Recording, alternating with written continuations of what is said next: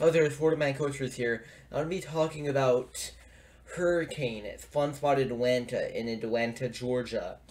This ride is very, very strange, I have to say. It's unique, I gotta say. It's a E&F Miler.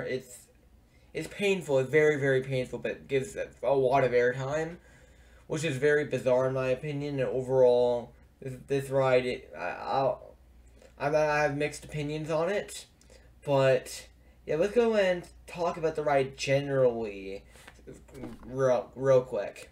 It has a height of 38 feet and it has a max speed of 35 miles per hour, and has been operating here since 2007. It was formerly Wildcat at Wild Island, which or Screaming Eagle also, which was formerly called before Fun Spot bought the park. But yeah, the ride also has a decent pace scheme when, the parts that aren't rusted, but Yeah, the ride looks okay. It looks, like, janky, which it is. Anyways, let's talk about the layout of this ride now. So when you get out of the West Hill, you go and do 2 turns, which give you 180 degrees, both are janky. Then you get some decent airtime on the first drop, up into the turnaround gives great airtime somehow. And then super janky through that. So it's very uncomfortable. And then the more airtime, more uncomfortable. Then these 2 turns here, it's the most uncomfortable thing I've ever experienced. But then more great airtime, then more airtime, then horrible transitions that don't make you not want to ride the ride. Then that airtime in the middle, most painful thing that ever exists, and then you go back up, and then more horribly uncomfortable stuff. So yeah, overall this ride, yeah, either I said horrible when describing it, or I said great. Either or. Because this ride has a lot of great moments. Also, the airtime I mentioned? The strongest airtime I think I've ever experienced. I mean, it's like Skyrush is considered the highest G-force. And the airtime doesn't hurt.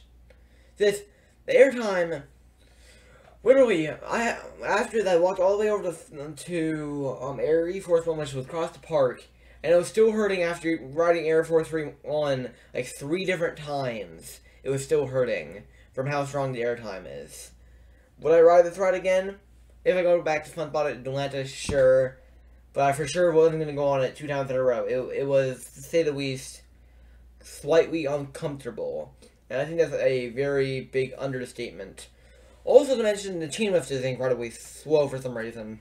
Also, I forgot to mention the go-kart track right next to it is kind of a piece of junk, but just like this ride, really. Actually, everything in front of the park is kind of mediocre. But, anyways, not talking about all Fun Spot Atlanta in general, this ride is very janky, very bad at moments, horrible, like one of the worst toys I've ever ridden at points, but at the same time has some great moments too. Even that they don't outweigh the good, or even that the good moments don't outweigh the bad.